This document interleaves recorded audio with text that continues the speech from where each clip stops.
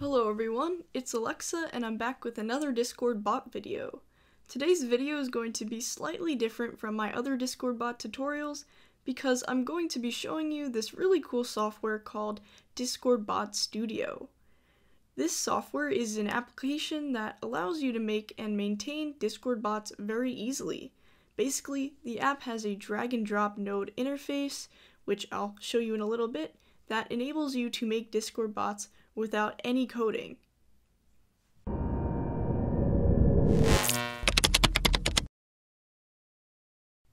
software is available for Mac and Windows, so if you want to purchase it from Steam, you can go ahead and do that. There's a link in the description.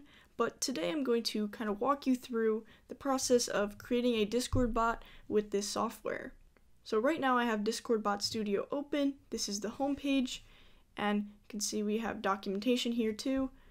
So the first thing you want to do when you open the Discord Bot Studio is go to Setup, the Setup tab here, and it's going to ask you a couple of things. It's going to ask for a command prefix for your bot. So basically, bots usually run off commands, so whenever you type a certain command, your bot's going to do a specific thing, and usually the command prefix is an exclamation point, so I'm going to leave it as that. But if you had a bot named testbot, you may want to do T exclamation point to start the command, but basically I'm just going to leave it as that exclamation point. You also want to include your bot token, which you can get from if you go to discord.com and you go to the developer portal and select the bot that you're going to use. And if you haven't created a bot yet, please go check out my first video where I show you how to do that.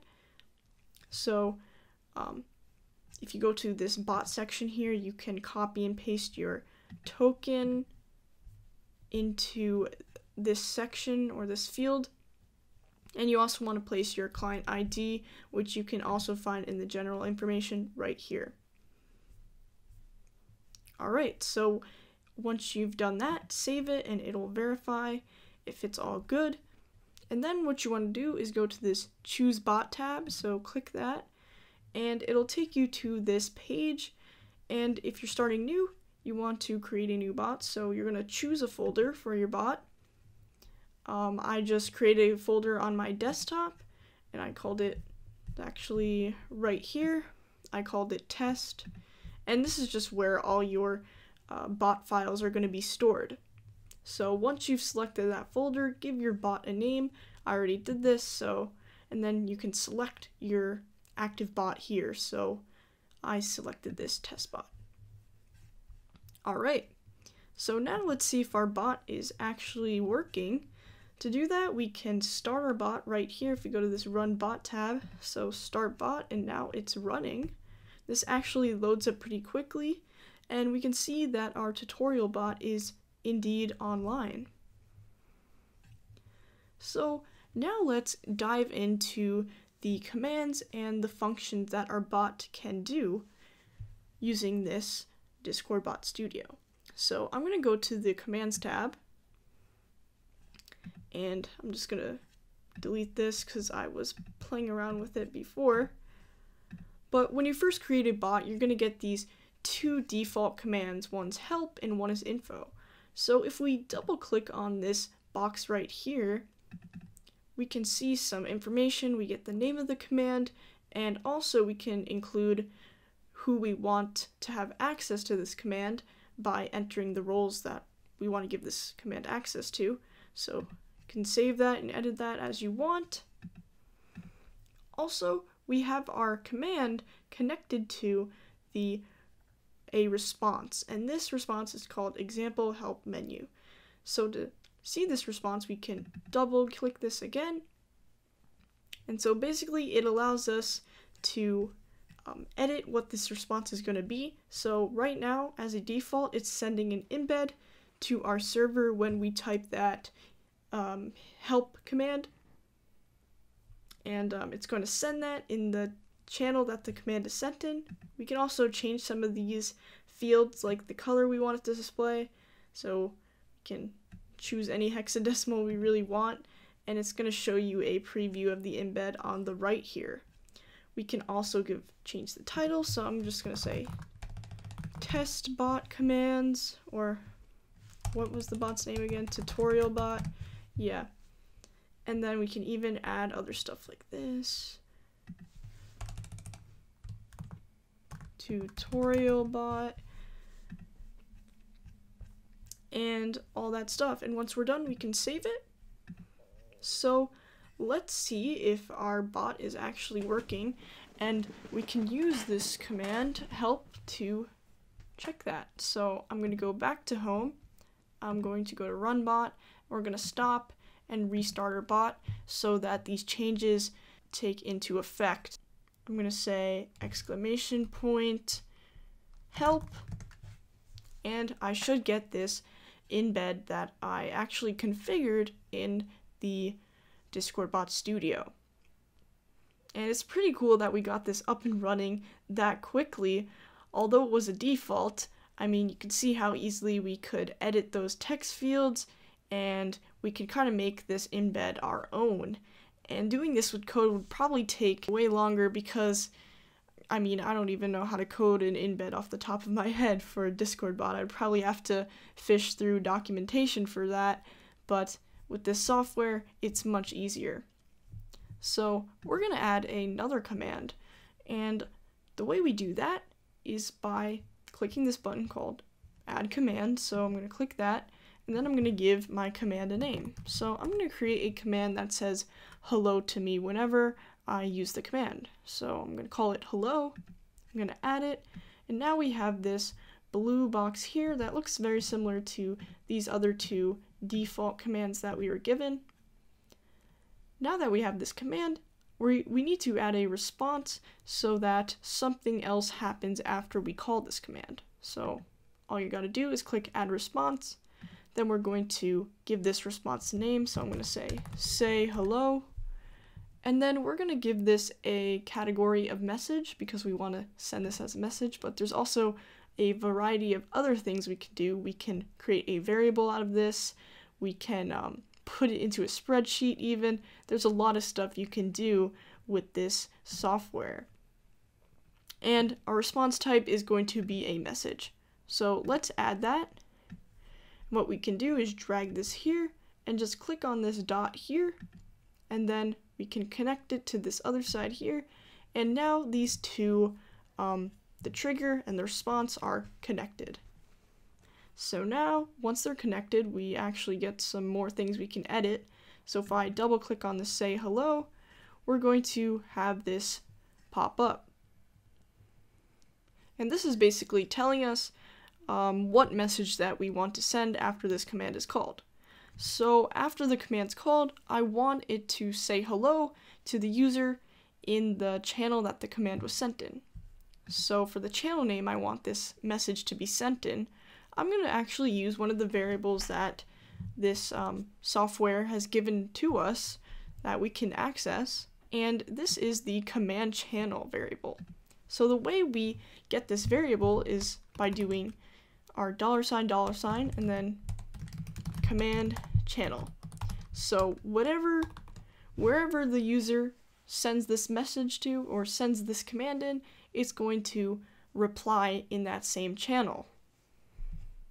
Let's say you only wanted it to respond in a commands channel, then you would put the name of that commands channel in there instead of this variable. But anyways, in the response, we're going to say hello, and then let's @ the user that used the command. So we can do that by, it actually tells us right here on the right, it says we can @ and then say command author, which is also one of the variables they give us, which gets the author of the command. So that will ping them. So hello @ command author. I'm a tutorial bot. So now that we have this message set up, we can save it. So now our response is complete. Make sure you save your flow and go back to home, and we're going to stop and restart the bot. Alright, let's go back to Discord, and if I type the command hello, it's going to respond to me and say, hello, Adelytra, I'm a tutorial bot. So that's kind of the process you have to take when using this Discord Bot Studio. You can see we went through that in, it's really only 2 blocks that we're using here to make that whole reply there, to make that whole command. Normally in code you would have to use probably a bunch of if statements and stuff like that, but it makes it a lot easier in this Node interface.